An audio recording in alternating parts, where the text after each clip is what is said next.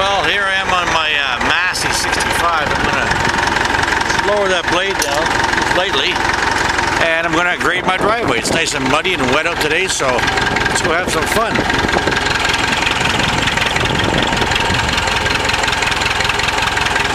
We got to look down here. Got a few potholes supposed to freeze up today, but I want to clear them all off. I've already got her leveled out nicely. Just want to get the rest of her done. Maybe this is a bad idea. It's a bit muddy, but you know what? I'll figure it out. So the old man out playing around. Okay, we got a few more holes up here to fill up. A little wet down there. Geez, we've had so much rain this fall. I don't know how much. Geez, we must have had about a foot or two. If we had snow, we'd have 10 feet right now in the last probably 3 to 4 weeks. We just a ton of rain. Anyway, there's the grader blade. And we got to fill up here a little bit more.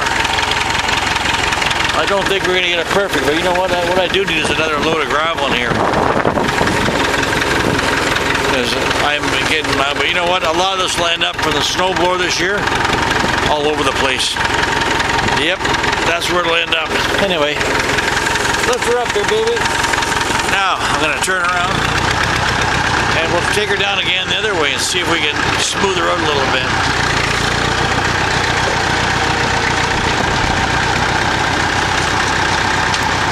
Okay.